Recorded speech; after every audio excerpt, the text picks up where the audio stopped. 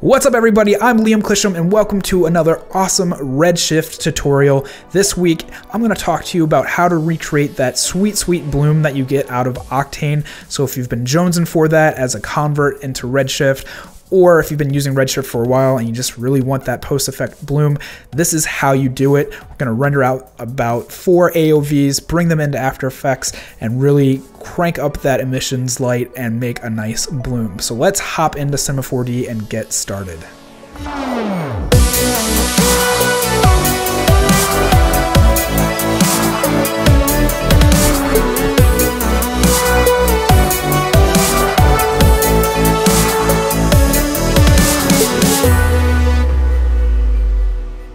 So now that we're inside Cinema 4D, I'm just going to get technical for a minute and break down my render settings and some camera settings, and then I'll show you how to split out the AOV and really start to composite this.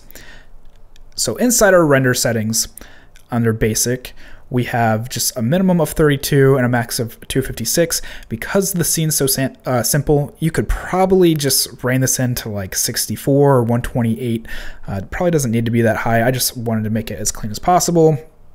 Then under GI, I've got 4 bounces, I've only got 128 rays going, and then just our point cloud down here. You can probably set this to whatever you want. These are just the settings I like. And then under integration, just make sure your default light's turned off. And so that's about it. I'll talk about the AOV settings in just a minute. So under camera, I've got our camera tag here. I have done something to the tone mapping. So let me just reset this to default, and I'm gonna let this play out again. So if you notice, we've got these okay lit lights on this object here.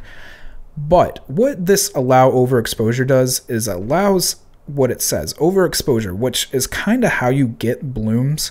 We're gonna end up compositing this photo in After Effects, but if you want to see it look dev wise, you can crank this up, and it only goes up to 1. I wish it went further, but crank it up and you'll see these lights get a little bit brighter. They kind of have a little bit more GI bleed around them. And then if you really want to mess with it, you could throw a bokeh image in there and start to get a little bit of like chromatic abrasion and get that bloom shift that you get inside of Octane. So what is bloom? Well, bloom is actually a few different post settings. That's why in Octane it's under the post settings. It's made up of like a Gaussian blur and some level adjustments to bring out the highlights and things like that, but it's mostly just on the emissions layer of an object, or if you have lights in the scene or things like that. It just focuses on that pass and then pushes a blur onto it, pushes the highlights, brings down the lower tones, so it really has a nice contrast. And so that's what we're gonna do on our own, and really you get a lot more control that way by just doing multipass and handling it yourself. So the way we set that up is inside our shader graph. You'll see how this is broken down. We have just our base and our ambient occlusion, some roughness and metallic in here, a normal map, and then this beacon, which is an emissive layer. So if I disconnect that, let it refresh, you'll see that the lights go away. So this is where we're going to be getting our light source from. I'll reconnect that. So when you think of bloom and lights, you want to think of emissive. So under our render settings, we're going to go ahead and start turning on some AOV settings. So it will be disabled by default. You want to enable that when you come in here. And I already have some set up. You don't have to do all these if you don't want to. I like getting the control out of it though. So I've got reflections, diffuse lighting, global illumination, and then emission, just like emission down here. And the way you turn that on is you just set how many number of AOVs that you want, and you'll come in and you'll select whatever you want. And under all of these, whichever ones you want to output, you want to make sure that you have your multipass output turned on, and then file output turned on as well. When you turn on multipass output, it only puts it to the render view. It won't actually output. So make sure you're turning on your file output. Then over here, you want to have your multipass turned on. Post effects, You don't necessarily have to turn it on. I like having it turned on. It just seems to always get all the passes that way. And then under save, you'll have your regular image that you save out. Make sure you have an alpha channel. It doesn't matter if it's a straight alpha or not. And all these other settings for multipass down here, you just either want to have it deep saved as one file. I personally like to have it as individual files, so one for emission, one for GI, etc., etc. Honestly, if you're at this point where you're starting to work with AOVs, you'll probably know what settings you like best. So let's go back into our viewport, and under this tab here, this drop down, you'll see that we have diffuse lighting now, emission, GI, reflections. So if I do diffuse, you'll see we just get this base model here. If I do emission, we just get the lighting. This is where we're really going to push this inside After Effects. Down here under GI, we get a little bit of global illumination spill over on here. And then reflections, we get our specular reflection hits there, and then our beauty pass. So I'm going to go ahead and render this out, and then we're going to jump inside After Effects and start to composite this all together. All right, so inside After Effects, you'll see that I've got all these passes here. Really, I don't need any of these labeled number 2. It's just because I rendered it out twice and it started replacing things and then also renumbering things. So you'll probably just get a base output, a diffuse, an emission, a GI, and reflections. You shouldn't be getting all these extras, but if you do, really it's all these same passes. And then RGB is actually just a beauty pass. It's the same as this here. Sometimes it's labeled RGBA or RGB, or sometimes it's labeled beauty pass. As custom AOVs roll out over the next few weeks, you can start labeling them whatever you want. But just know this is a beauty pass. So how are we going to composite this? Well, I've already dragged in this file here and started a new comp. And you'll see that it's just what we got in our render view. Same thing here. And you know, we can start working with this now, but you're not going to get the effect that you want. So I like starting with diffuse and bringing this in as our base layer and just turning this off, kind of having this as a reference. You can also leave it on and then solo it as you work on things to see if you're getting close to the beauty. Next, I'm going to bring in our reflections. And you'll see it's all black and weird looking. And that's because we have to start compositing it and adding things together. So for the reflections, I'm going to go in and change it to add. And you'll see now we start to get a little bit closer. This is where we started. And we get those highlights in there from the reflections. So we're starting to add in those details. If we bring in GI, we're going to do the same thing. So we get these like weird GI lighting things there that don't seem normal, but as soon as we switch it to add, it's going to be the fall off from our emissive lights in there and then down in here. And then on top will be our emission, and we're going to add that as well. And you can mess around with different settings. So for GI, maybe you want to set it to screen instead, or you can set it to like pin light and you'll get a different effect. Obviously, if you do that, you need to start bringing in your alphas and things like that and making sure you're masking stuff out. Add just is nice, quick, and easy, and it usually always works. So under emission, if I go into effect controls, we're going to start changing stuff around. So if you remember what I said, a bloom is mostly like a Gaussian blur or like a couple directional blurs, changing some levels, just kind of tweaking this emission layer. So I'm going to start with levels just to show you what I mean. So if we bring this in here and start adjusting our gamma, you'll see it starts to get blown out there. If I bring it this way, you get really saturated. You can kind of play with it and get it wherever you want. You can clamp it if you want to and just find that perfect spot that you want. I'm first going to start with blurring it out though. That was just to show you how easy it is to start making adjustments. So we're going to start with a Gaussian blur. Like I said, a lot of times it's just a Gaussian blur with some added effects. And as I add this in, there you go. You start to get that bloom look. But if you go too far, it kind of gets a little bit like squarish in spots. So I like to just leave this probably around like 10 or 15. Let's do 10 and bring in a directional blur. That gives you a lot more control. And I kind of like an anamorphic look. So I'm going to add this blur length vertically right here. And now we kind of have this anamorphic bloom going on. I can duplicate that, and we'll name this one vert. And this one will be H blur. And let's turn this 90 degrees, so we're going horizontal, and you'll see it spreads out that way a bit more. I don't need it that much, especially since we already have a Gaussian blur on there, but let's say maybe we'll do 15. Just a little bit from side to side. And then we can start messing with our levels. Or you can use curves too if you want. Depending on the day, I kind of switch back and forth. So I think let's start with just doing our gamma.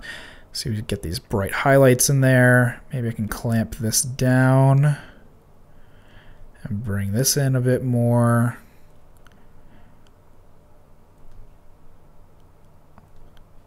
I think I'm clamping that a little too much in there.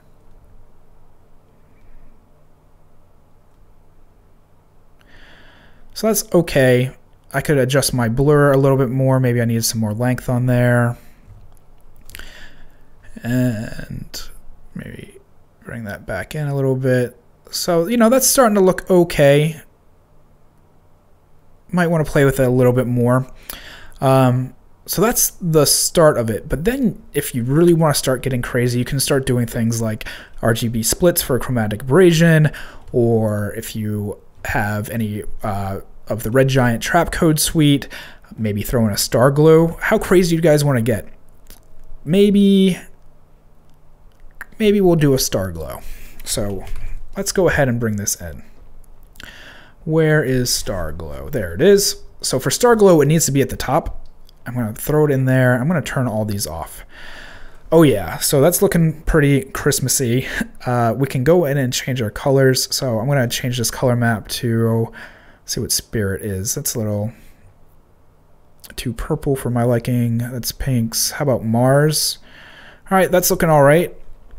Streak length, we can just go crazy with that if we want. We might need to adjust our pre-process. The threshold's probably a little too high, so we're losing some of our streak detail. And we can boost our light up a bit. Get crazy. There we go. Maybe add some shimmer in there, make it shiny. Oh yeah. Some more detail. And you can change this. I'm going to change it to add. And then we can start to add in some of our Gaussian blur again, and our vertical blurs. Now it's just getting all funky and crazy. And because I've clamped it, we're losing a lot of that detail that we had before. So I can bring this range back in and kind of just control the gamma. Oh yeah, that's some bloom there. So I'm gonna bring this back down a little bit, but you can get really crazy with it. And the nice thing is you're only affecting just this emissions layer. So say you want it to look this crazy with crazy smear star glow lights. You can go into your GI, throw some levels in here. I'm going to do a curve on this one. Like I said, depending on what my mood is, I'm going to switch it up. So GI, I want to push those bounds a little bit so we get some more fall off on here. Reflections, do some curves in here. Let's see, bring that down a bit, bring this up in the highlights. Maybe we need to bring it out at our shadows a little bit more. Yeah, there, you can see it coming out in those areas. Getting a little crazy. Down here, we can throw in another curves. This will adjust our overall lighting. Getting a little too dark, but maybe like right in there. Bring out our highlights a bit more.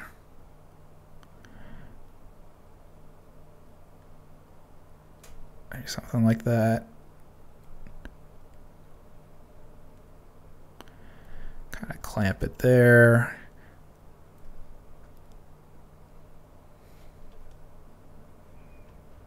That's getting too crazy. There we go. So this is way more extreme than the promo photo that I sent out, but you get the point. You can start controlling things way more. So, like the fall off of our GI is really hot now, and we weren't really getting that with just our beauty shot there. Got a lot more contrast in there. You're getting a little bit more grit in these areas here. You can just really push the limits of what you're doing. And even up in here, now that we've really adjusted the levels, you can see like this beacon light is really happening right from this spot, and then we get the details brought in that are holding in that beacon. Just a lot of fun stuff you can do. Maybe it's getting a little bit too blown out here. It doesn't look like there's actually a light sitting in there anymore. So you just play with it and have a good time. So that's it for this week. Pretty simple stuff once you understand what passes you're rendering out and what they're doing, and then bring them into After Effects or Photoshop, Nuke or Fusion, or whatever compositing software you're using. If you have any questions, definitely subscribe and leave a comment below, or follow any of the social media links to any of the resources that we provide, and you can ask questions there too. All right, guys, thanks so much, and I'll talk to you soon.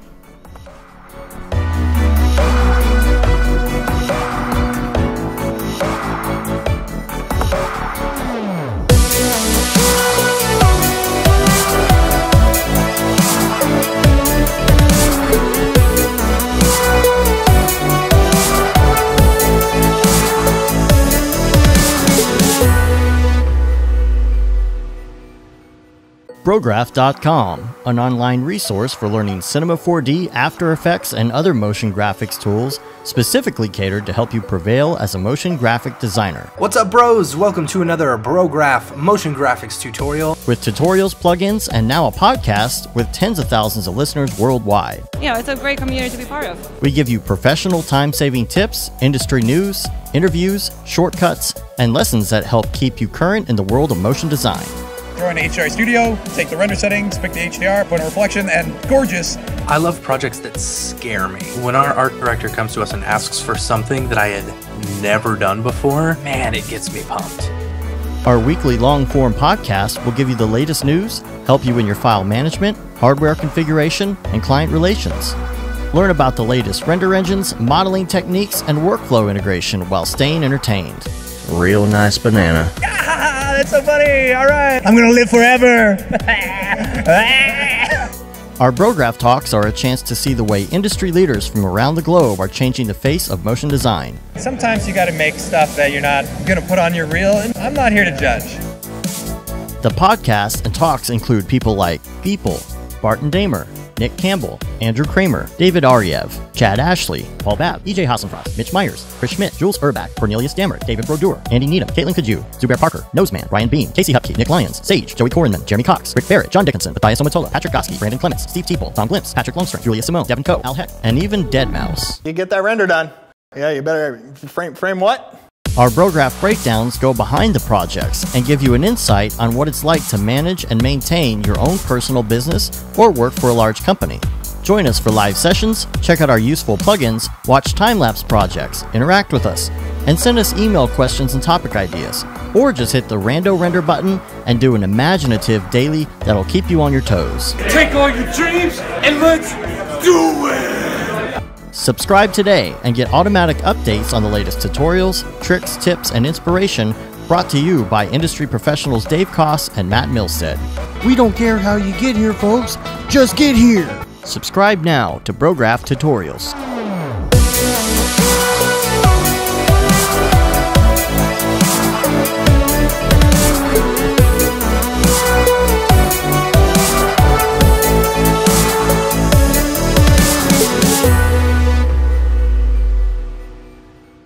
It's pretty good, I guess.